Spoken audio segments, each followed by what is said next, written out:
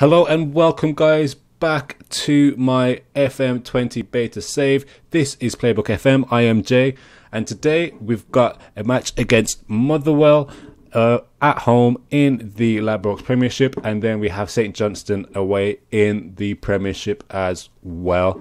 So since the last episode, form has been a bit all over the place. We didn't qualify for the group stages of the Europa League. Obviously, after that 4-1 loss to Wolves in the last episode, we played them again at home. Only lost 1-0, but still it's a bit of a loss. Had a cup game against Morton, which we won 2-0 the next game. And then since then, we've just been kind of there or thereabouts, really. So today is going to be a pretty interesting challenge, considering we're coming back off international break. A massive gap between matches there. Between episodes, the transfer window, forgot my words then. The transfer window has closed and we've managed to bring in one more player. Brought in Greg Doherty on loan from Rangers. Also got a future fee arranged of 2.5 million, I believe it is. But also just giving us a bit more cover in that central midfield role. As you can see, his teamwork's quite high, his work rate's decent. As a box-to-box midfielder, I'm expecting him to play very well indeed. But enough on signings, let's head into our first match of the episode. So, starting 11 for the Motherwell game. As you can see, we're playing a slightly different shape this time around. Same system, but a different shape.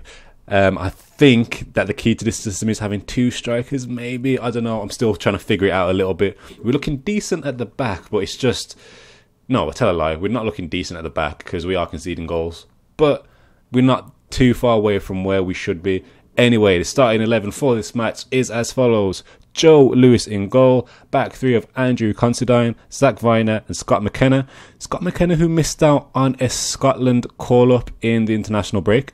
We've also got John Gallagher playing at the right wing-back position. I think this is the first time starting this position. He usually starts higher up on the pitch. Greg Lee on the left wing-back, which is our standard left wing-back. Lewis Ferguson playing that box-to-box role. We've got Craig Bryson in a central, somewhat defensive midfield position, and Dean Campbell playing as our primary playmaker. Then we've got Eamon Brophy, who's been in scintillating form since arriving at the club, up front with Ryan Brewster, who's been playing not too bad.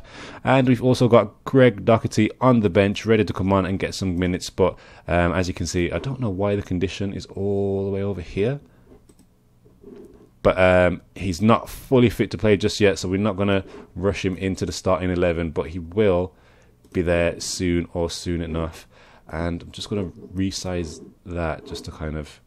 Because I don't know why the conditioning was all the way on the other side of the bloody desktop by the looks of it. There we go. Right, I've got OCD, guys. Sorry, forgive me. Right, let's head into the match.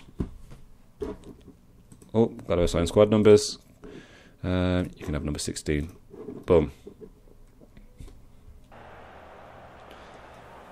Right, so it seems like Motherwell are playing a similar system to us. Right, we are favourites. Bit of a double-edged sword. Yeah, whatever. Let's head into the match. So, league table, as you can see, since the last episode, we're not doing too bad. As I say, form's been a bit hit or miss. However, we are still third in the Premiership, which is where the media predicted us to finish. I think we could finish second. Considering we drew 3-3 with Rangers, you know, it shows we're kind of up there competing with the big boys. We're up there competing with the likes of Celtic and Rangers. However, Celtic are, well, I'm saying however, it's not too far ahead. 3 points. If they drop points in this match, and if we manage to win, which it doesn't look like, as Motherwell have scored the first goal of the match. Let's take another look at that. From a set piece, we're giving away so many set pieces and in dangerous positions. I'm not sure what we need to do to address that. I think it's time to have the lads stay on their feet a little bit. But yeah, where was I? So yeah, we're only 3 points behind Celtic in second place, though that's probably gone down to 4 now, considering, yeah, we've dropped right back down to 7th if things continue as they are. However, I don't imagine that they will. We're a decent team. We're not playing too bad. I think if we had a bit more money from the board, and if we could, get another couple of centre backs maybe, then our luck will begin to change. However, the transfer window has closed, and we didn't get a chance to get anybody else in, and that first half has also come to a close, and we need to kind of rip into the lads just a little bit here. Maybe it's the fact that I've started in this shape that things have gone wrong, but John Gallagher, look at that, starting in a wing back position and is just playing awful.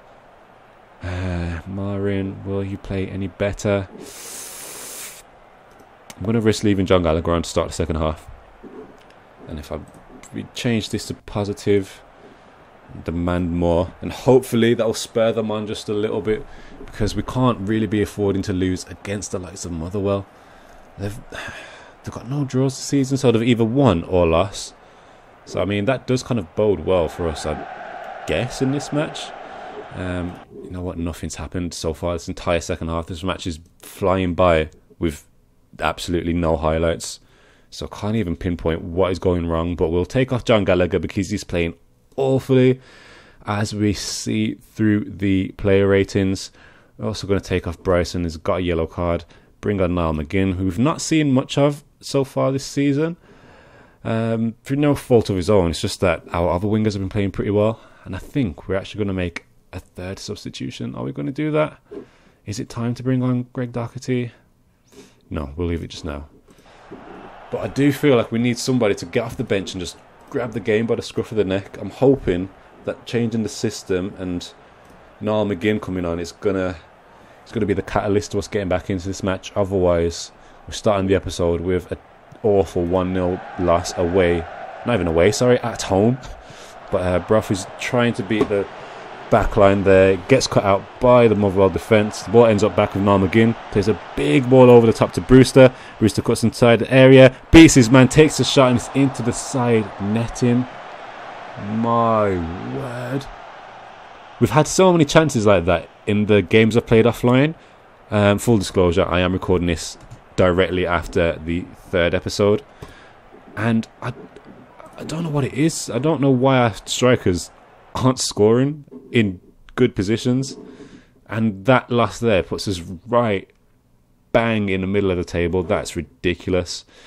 Right, bit of a 7-day break, and then we're going to go and play St Johnstone in the Premier League as well. Right guys, so we're back for our second match of the episode, away against St Johnstone in the Ladbrokes Premiership. Our starting 11 for this match is Joe Lewis in goal, Micah Devlin, Scott McKenna and Andrew Considine as the back three, with Antonio Marin and Greg Lee as the wing backs. Lewis Ferguson and Dean Campbell start in midfield, with Ryan Brewster and Conor McLennan out on the wings. And finally, Eamon Brophy up front, playing the deep line playmaker role.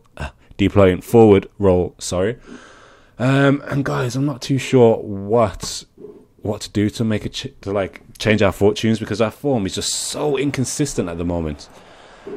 I mean, it's always fine margins. We're getting like 1-0 wins, or winning by 1 goal, or losing by 1 goal, and it's just ay.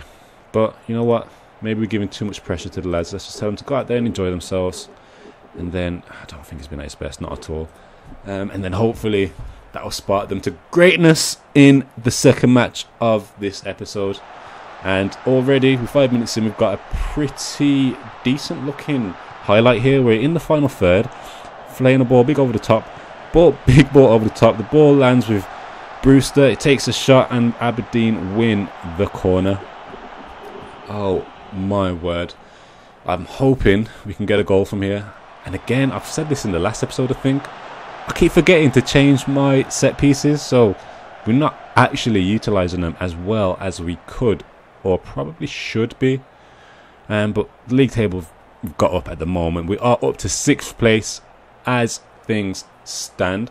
If we can manage to get a win here, we would go up to 3rd place by the looks of it on points. However, Hibs have just gone ahead in their match and taken that position, so we would be top 4. But Andrew Considine cuts out a big ball over the top there, plays it all the way back to Lewis in goal. Lewis is kind of walking forward with the ball a little bit, even though he's playing as a goalkeeper, not a sweeper. It's quite interesting. But McKenna's going on a bit of a run here, finds Lee overlapping, Lee drops the ball back off to McKenna. The ball gets switched over to Brewster. Brewster with a cross towards the back post. It finally falls to McLennan, who plays the ball back out to Campbell, to Ferguson. Ferguson shoots, and again he managed to get another screamer from outside the box. Also, I forgot to mention at the start of the episode, Lewis Ferguson did actually win the Young Player of the Month award for that first month. So, you know, he's playing really well so far to start the season. And hopefully, if he can keep up banging in goals like this, our fortunes will begin to turn around. But I do like the fact that we have somebody that's playing a bit deeper, that, you know, can provide a threat from long range out.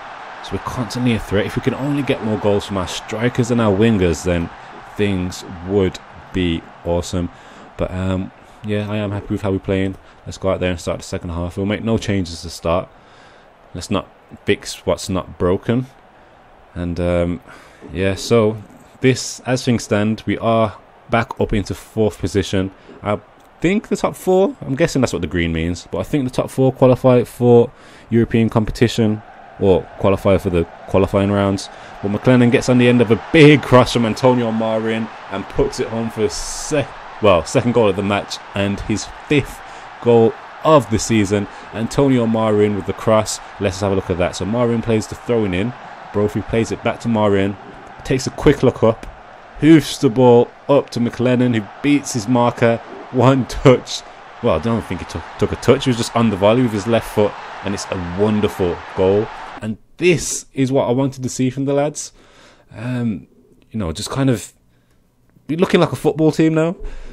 But it's time to make some substitutions, I reckon. Constantine's not playing too well at the back. We're just going to shore things up a little bit, I say, without having a centre-back on the bench. Right, we'll put Marin there and then we'll bring on Shay Logan, because Gallagher did not impress in that first match of the episode. Bruce is not really playing well, but I've got right, let's bring on James Wilson. He's been playing pretty well, to be fair. In fact, no, we're only 65 minutes in. I don't need to be making massive amounts of changes right now, especially when we're 2-0 up and we've limited them to 1 shot all match. And this is what I'm talking about. The system seems to be working well on the defensive end. We're limiting teams to 2-3 shots a match, but we just can't really find goals. Today's like the first match we've kind of been looking pretty dangerous in attack. And speaking of dangerous attack, Brewster in again from the same position as he was the last match. Just puts it into the side net in, and I think that does signal the moment to bring him off. There's only a couple of minutes left anyway. It's a bit of a pointless substitution, but hey ho, we'll make the substitutions anyway. And you know what? Let's give Greg Doherty his first start and just give him a little bit of a run around so he can get some fitness.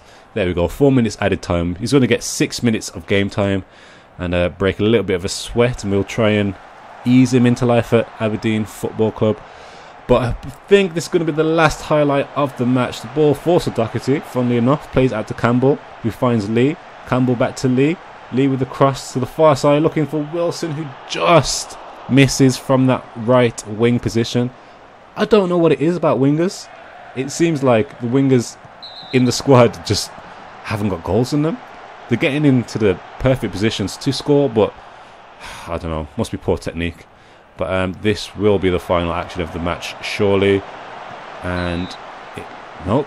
Okay, they've got a corner. I was going to say it looks like we've kept a clean sheet. However, we are pretty terrible at defending set pieces, which is probably going to be my next task between now and the next episode, is sorting out our set pieces. But we did play pretty good.